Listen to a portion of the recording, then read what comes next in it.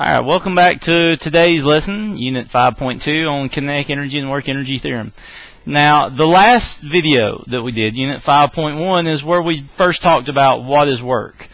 And so we addressed, in order to do work, work is equal to a force times some distance. That's all work is, a force, but there has to actually be some distance. Now, again, the cool thing about work is, unlike vector type quantities, work is a scalar quantity.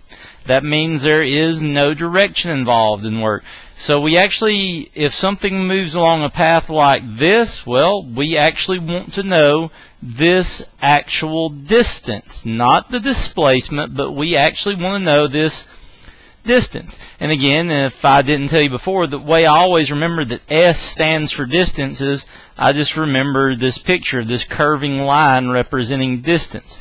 And that's always helped me with that. So what is it to have kinetic energy? Well, simple. If somebody throws an object, if you've got a baseball and it is thrown through the air, yeah, that object has kinetic energy. In order to have kinetic energy, you need two things. You need mass, and second, you need velocity. But now kinetic energy is also what's known as a scalar quantity. That means there is no direction involved in this. Kinetic energy can be, there is no direction involved in it. So kinetic energy is what it is. Alright, so you need mass and velocity. So the basic equation for kinetic energy is equal to 1/2 mv squared. And that is simply the equation for kinetic energy. So what is this one new thing? We've all heard of kinetic energy before in this equation, but what is this work energy theorem? Alright, the work energy theorem, it's usually written like this. It's usually written like work net is equal to, and I love this, those of you that learn work net can do so many problems. Work, in other words, the sum of all the work in a system, the sum of all the work in a system is equal to change in kinetic energy. That's it. It's equal to a change in kinetic energy. So usually I don't do this a whole lot. Now we can rewrite this as work net equals, we could write KE final minus KE initial if we needed to. I myself, this is usually the way like we memorize it for all purposes. We usually just remember that work net is equal to 1/2 mv squared minus 1/2 mvo squared. And you could write VF minus VI squared. I see it written that way in books. I just usually always write it this way because that's the notation we're used to. So that is our equations for work net. Now, we're not going to so much do it as of right now, but later on this is going to grow. We could end up with all different types of work. And again, a lot of problems you've done in the first 4 chapters of physics, you can use this one equation to work, and it makes things so much easier, and we'll get to that in a little bit. But for right now, I want to go ahead and look at the problems. We should be able to work all the problems in this unit so far based on just this. So the first question I'm going to look at is this question B. About a 1,400 kilogram car has a forward force of 4,500 newtons applied to it. The car starts from rest and travels down a horizontal highway. What are its kinetic energy and speed after traveling 100 meters? So here's what we've got. There's a car, and I'm just going to do a little, it tells us that the mass of the car is 1,400 kilograms. So we'll go ahead and take care of that. Mass of the car is 1,400 kilograms. It says that there is a force on the car of 4,500 newton. So there's our 4,500 newton force on that car. What else does it tell us about it? It really doesn't say a whole lot. It just says that the car travels 100 meters.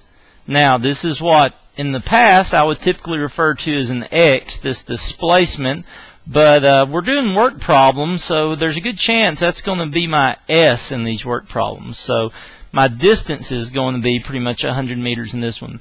This problem asks me to find two things. It wants to know this kinetic energy down here, and it wants to know this velocity. So that's the two things I'm missing in this. Well, let's just go back to this. Work net is equal to delta KE.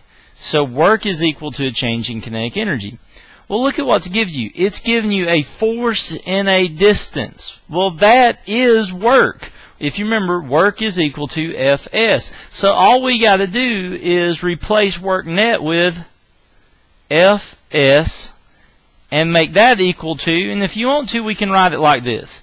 Ke final minus Ke initial. Now here's the thing. Initial velocity was 0. So VO is a 0. So that means there is no initial kinetic energy. So look, if we want to find this kinetic energy, it's just Fs. So all we've got to do is 4,500 times 100. Hey, we don't need a calculator. 4,500 and add 2 more zeros. And this is energy. It is work, so the unit is a joule. So there is our kinetic energy. Now it asks us to find velocity. Well, that's not really a big deal either, because all we've got to do is know that kinetic energy is 1/2 mv squared. So we can come in here and just 4.5, what was that, times 10 to the 5? 4.5 times 10 to the 5 equals 1/2 1400 times v squared. Well, let's see what we got here. So this is going to be 4.5. Oops. 4.5, 10 to the 5 divided by 700. And of course we need to, so that's 643, and that's equal to our v squared. So now let's take a square root of both sides of this. So square root 25.4. So there is our final velocity, 25.4 meters per second. Alright, well, that was example B for this unit. Let's go ahead and see what example C looks like on here. We'll finish up that video when we do that. A 2-gram bullet leaves the barrel of a gun at a speed of 300 meters per second. Find its kinetic energy. Find the average force exerted by the gases on the bullet as it moves down the 50-centimeter barrel. So let's do this again. I know if you watch all the videos, you're going to get very used at some point to seeing me do this. But hey, that's just part of it. It says that the bullet leaves with a speed of 300 meters per second. So we've got a final velocity of 300. We've got a velocity initial of 0, assuming the bullet's not moving at one end. It says that the bullet has a mass of 2 grams, which we're not going to use that. So what we will use is 0.002 kilograms, and if you have problems doing those conversions, you can watch my video in Unit 1 on metric prefixes. But anyway, so that's 0.002 kilograms. Let's see what else. It says that the barrel has a length of 50 centimeters, which would be 0.5 meters. And this can be an X, but since we're doing work problems, I'm going to go ahead and say that's going to be my S when I go to work these problems. So this problem wanted to know what things. Let's look back over. It said, tell me the kinetic energy. Well, let's see. Kinetic energy is equal to. Well, if we need kinetic energy, that's easy. Anything with mass and motion has kinetic energy. So all we have to do is come back 1/2 0.002 times 300 square, and we've got this. So all we've got to do is 300 square. Let's see, that would be 90000. Half of 002 is 001, which is the same as 1/1000. So that's the same as dividing this by 1,000. Yes, that's right. We're not going to use a calculator if we can happen. So that's cancel 3 zeros. So our answer is 90 joules. Get that calculator out of my sight. So we've got 90 joules of energy. So there is our answer to part A. All right, part B says, let's see, find the force on the bullet. Well, let's go back to this. Work net is equal to delta KE. Well, essentially, this is our kinetic energy final over here.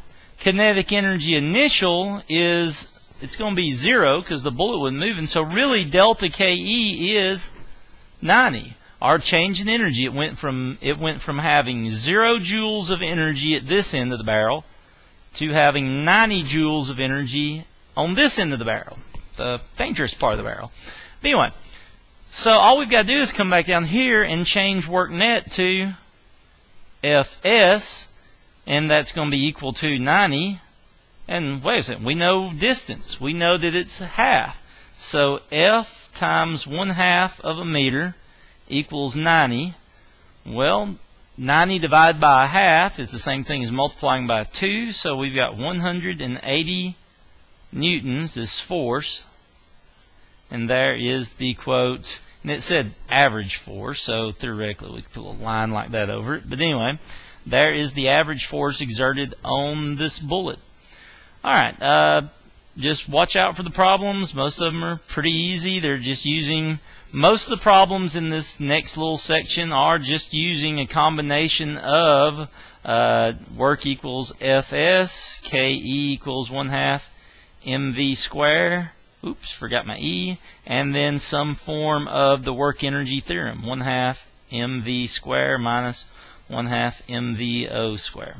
Anyway, thank you for watching.